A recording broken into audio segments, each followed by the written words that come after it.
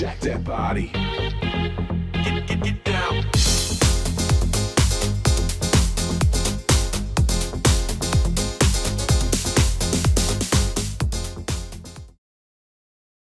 Hello, welcome back to ADSR Pro with me, Mike Smith. I'm going to do a tutorial now on a beat designer within Cubase and also triggering a Groove Agent or maybe Native Instruments battery from within Cubase using Beat Designer. So a lot of people are used to creating beats in a structured way like this from the old drum machine kind of principles of back in the day. So it's an easy way to program, to be honest, and I use it myself, if not using Beat Designer, which I tend not to use that much, which I probably should because it is a fantastic tool, but I tend to build it up in sample blocks, which is what you used to do back in the old days. So right, let's get onto it. So I'm going to press F11 and we'll create a Groove Agent SE, add track, and on that track, on the MIDI inserts, that's maybe what you'll normally see on the inspector. If we click on MIDI inserts, what we'll do is we will click Beat Designer. So this is Beat Designer. Again, I don't really use it that much. I expect you to spend some time in here. I'm just going to cover the basics. At the minute we've got 16 beats to the bar, and that goes up to 64, so we'll just leave it at 16 for now, and 1/16 notes for step resolution. So basically we can put a kick drum on every pattern. So first thing we'll do, obviously, let's load a kick in Groove Agent, and let's just use let's use the Farmhouse kit. So if I press play now, I'm going to Beat Designer. So there's our bass drum that we've just done.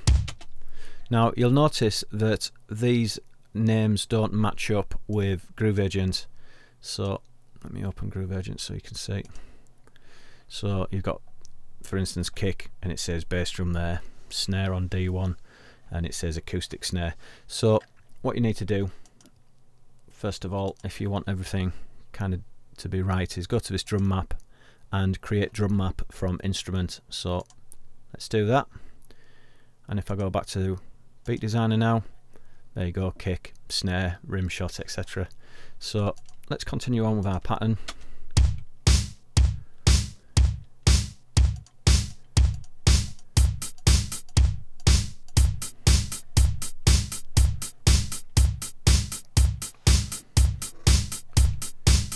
Okay, let's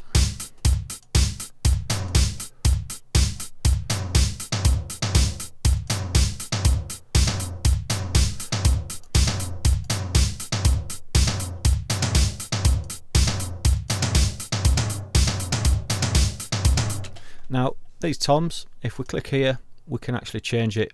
So let's put that to ride for that one, and let's change this. Yeah, let's leave that at that, see what that sounds like.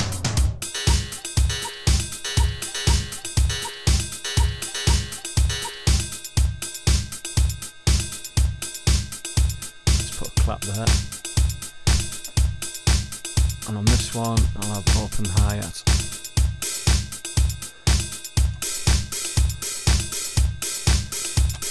Okay, so we've got a basic pattern there. So let's just go back into Groove Agent now. So here's our Groove Agent.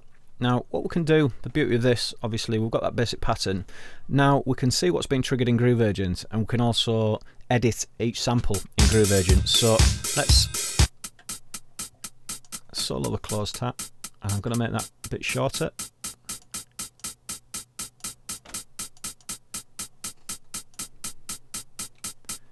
And let's have the open hat.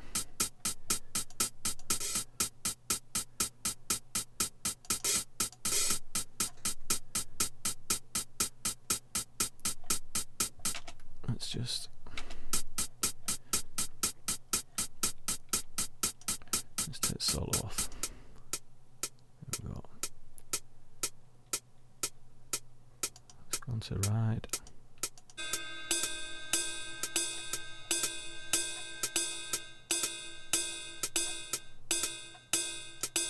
And of course you can pan each one.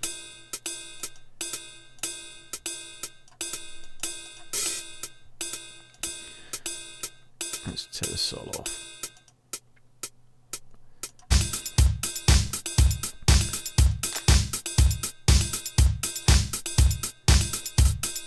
So that ride,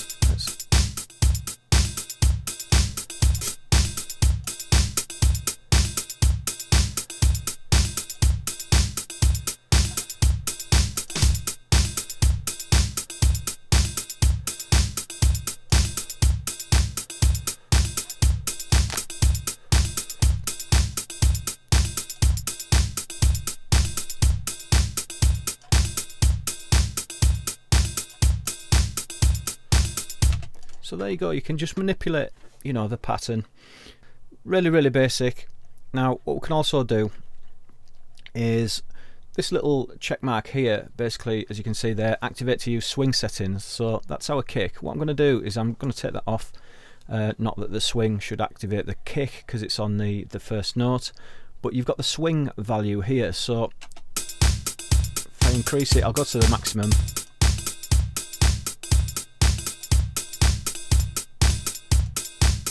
So let's just increase it a bit there.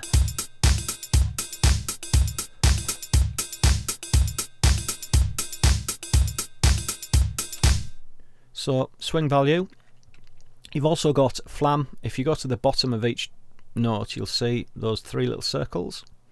So what you can have is like a flam. So that should be like a double, and we'll have that one as a single. Let's have that one as a triple. So each time you press it, it adds a little dot. So, and let's put that as a triple. Let's listen to that now.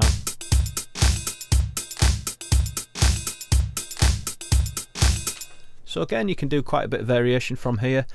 There's not really much more I'm going to say too much about this, other than with regards to patterns, this can obviously be triggered from your MIDI keyboard. So if I activate the jump button, you can see now if I press C, it goes to our pattern.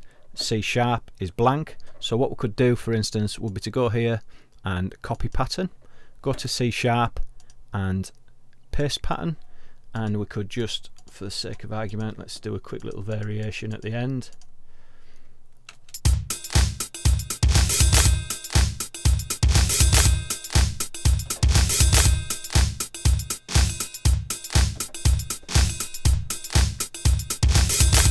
So you can see there as well, with jump activated, if I press a key, what it'll do is it'll wait till it gets to the end of the bar and then jump to our second pattern.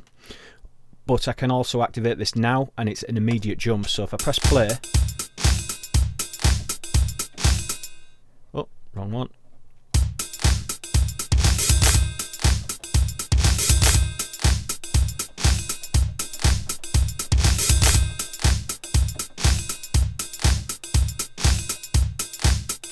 You can see the pattern changing. The beauty of this as well is if we go here now, we can fill loop with pattern, and there you go. Now the beauty of that, let's glue that together, is you can go in and manipulate as you see fit. Again, adjust volumes. So many different ways of manipulating the information that you create. So you can initially start from here doing flams, obviously volumes as well. So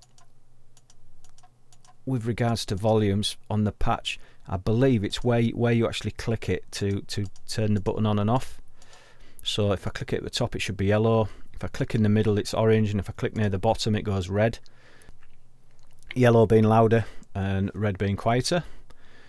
That gives you a bit of variation to start within your patterns, as well as going into Groove Agent itself and manipulating the, you know, the pan, the pitch, the tuning, the volumes of each individual sample. Again, you can replace these with all your own samples, and also in the drum editor you can, you know, manipulate, draw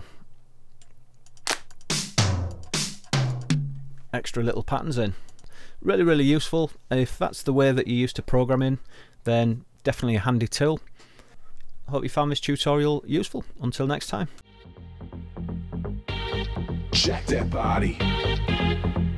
Get